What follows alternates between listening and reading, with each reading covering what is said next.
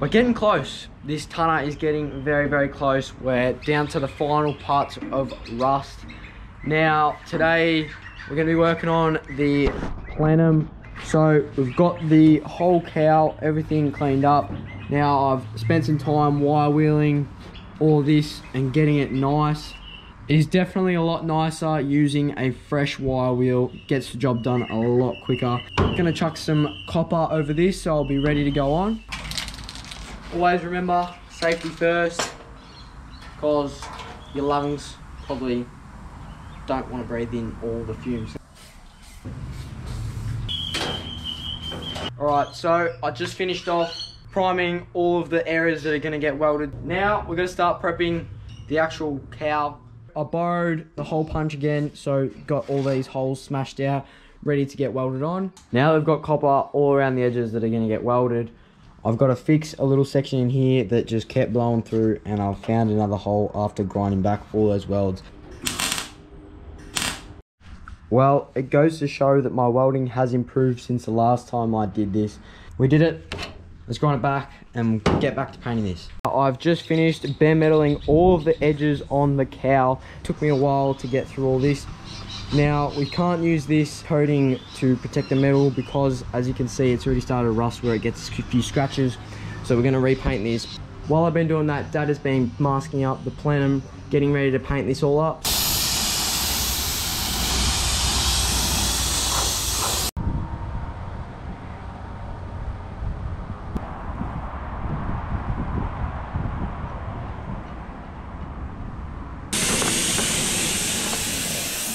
The plenum is all painted up. It's probably not the most ideal environment to be painting, but we do have lots of airflow and we have all the right masks and equipment to be doing this. Peel back all the tape. It is looking even better.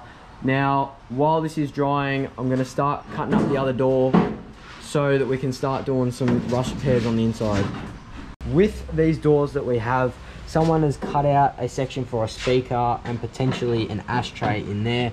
So I don't want any of that. My plan to fix that is to reuse another door that had been screwed with a chopped cab. They'd mucked it. That's supposed to be that thin. But anyway, this has the sections that I need. So I'm going to cut this out and smack it in that.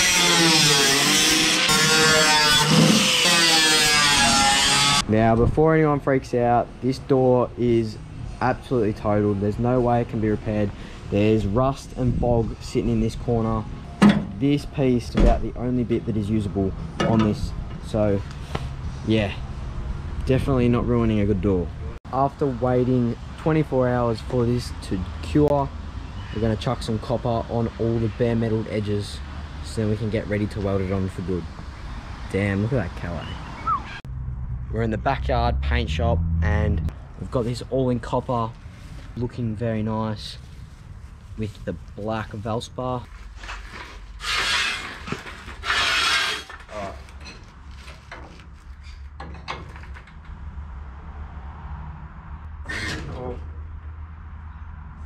Oh shit. Alright, we have a touchdown. Wow. Alright. It's on the ground. So the car is no longer on jacks. It feels quite weird seeing it like this because it's been over a month since I've seen it this low. I'm going to continue working on the door. I'm not going to finish this off until Daddy's home and I've got all the guards and everything is on properly to line this up. So let's get back to the door. We've gotten the piece that we cut out of the other door that was originally on this side. We are going to modify it so then we can fill in this rusty area and replace it like that. So that is the plan.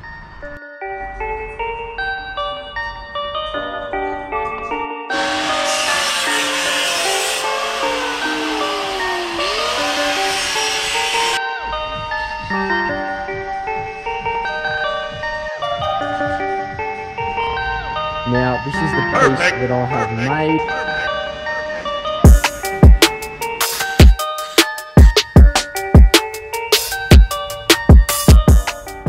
Cut it in half and we're going to try and manipulate it to try and line up with this.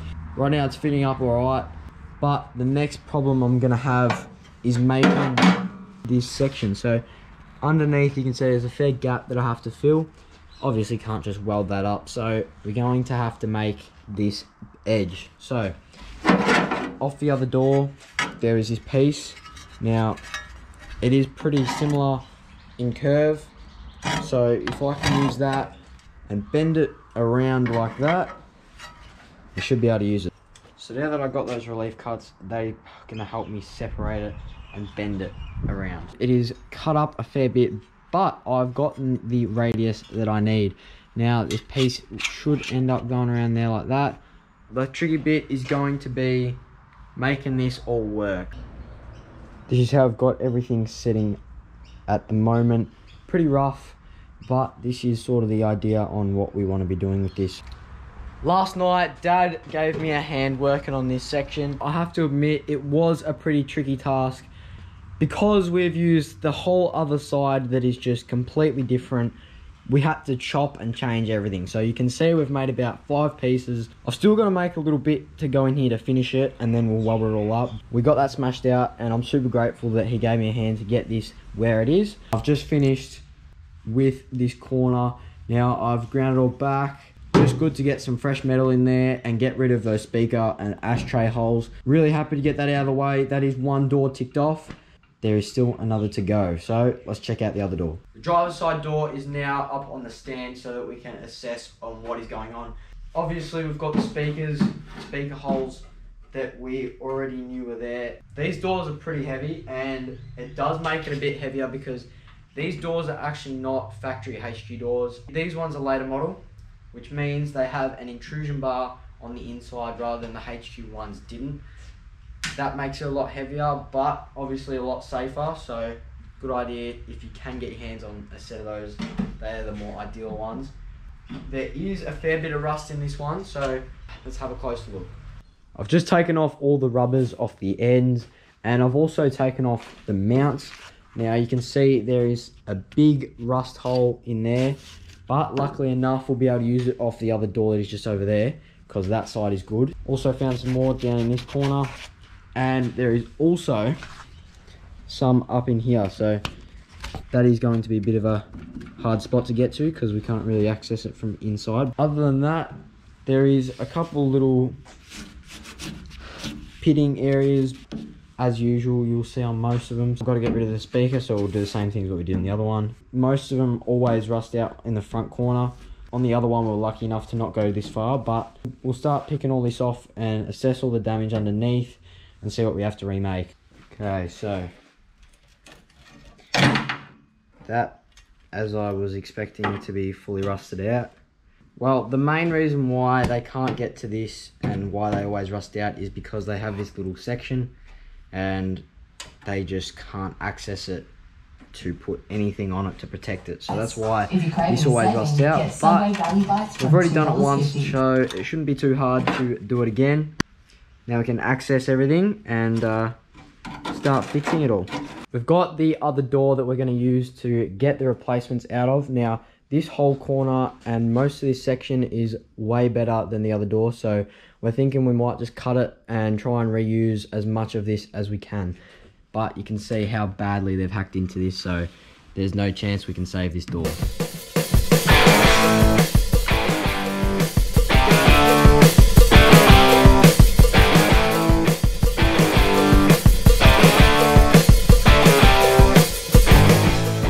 I've unpicked most of it and I've cut through most of the areas that need to be cut.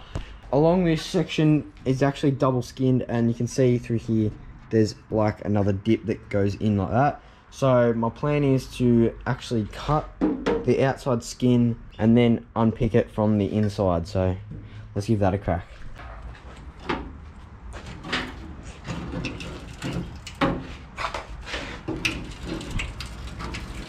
In this top section there is a fair bit of rust, but luckily enough off the other door this piece is mint, so we're just going to bang that straight into this, bore it right back up to here to replace all of that because there is some pitting hiding in here. So we've got some pitting in there and obviously the rust.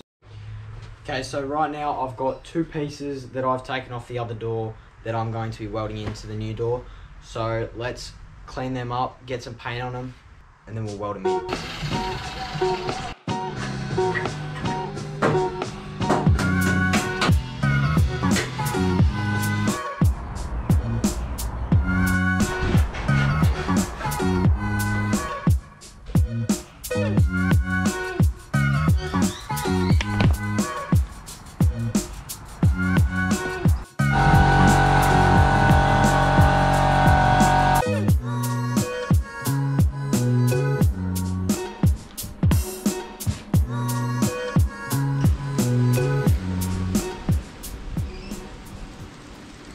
All the areas that are needed to be grown back have been flat.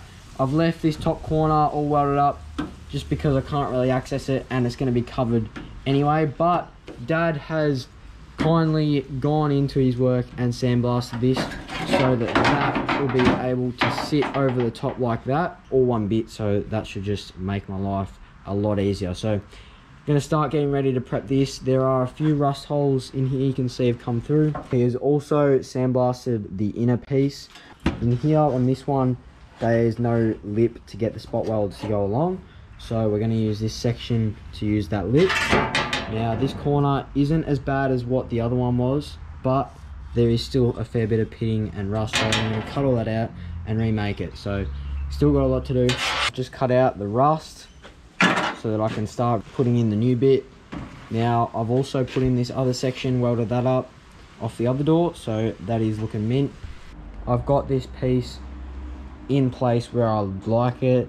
I've had to put this little piece that was off the upper section along here to go there, so that's where I want it. It's going to be a fair gap to fill in there, but we'll just have to deal with that. Now I've got this all sitting where I want it, so I'm going to get some paint on the back and then we can start welding it in. Now I've just gotten that section tacked in place, so now I'm going to cut out that section so we can replace it with the new piece. Now I've just finished painting up all of this area in the metal cover. I've finished doing the rust repair in this corner, so that is all done. I've also filled in a little corner that was in there, but now I'll be ready to get this section on.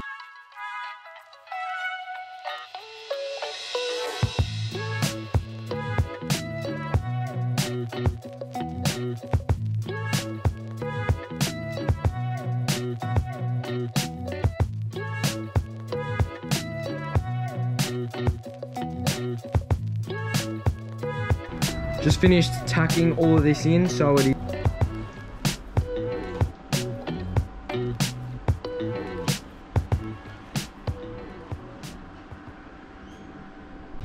just finished grinding back all the welds, and I've folded over the edge, so that is all done.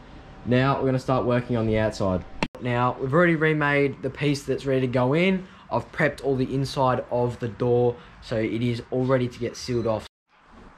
As you can see, I've got copper just on this area because that will be getting welded up, but everything else is all painted up, all in that corner and all protected. I've gone over with rust cover and metal cover just to give it another layer of protection. So now I've got the piece that we're going to weld in, so let's bang it in. Alright, now I've just finished welding in this section, so it's all tacked in place. Now, it was a bit of a mission getting it where it is. Because there is a bend in this corner, getting that where it needs to be was very tricky. But with the MIG, it has sucked it in, so the first attempt we did, it actually flattened it out and it didn't have the roll that we'd made it. It is in place now, so really happy it's all in there. Now, let's weld it up and make sure not to get too much heat into it. So let's finish welding this up.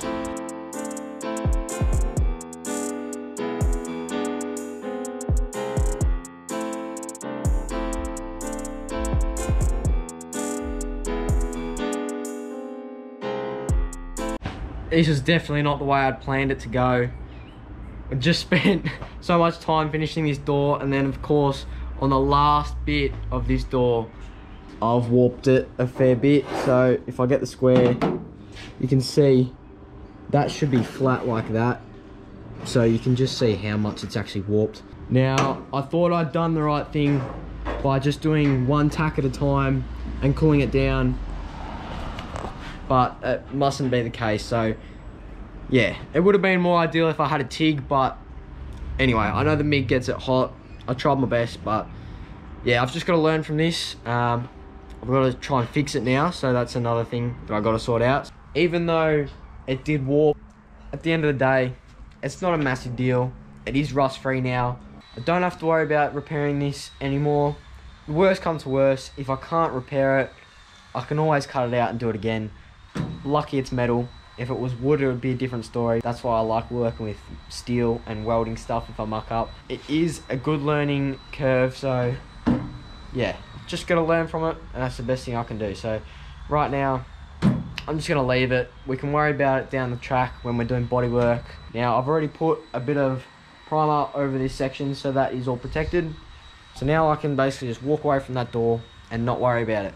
Now that I'm on school holidays, I've got a fair bit of time on my hands, and it's going to give me a chance to finish doing this roof and also weld on the scuttle. So we've got some big things coming up, so make sure you stay tuned for the next video. Make sure to subscribe. You can click the button right here. So thank you guys for watching. We'll see you guys in the next one. Cheers.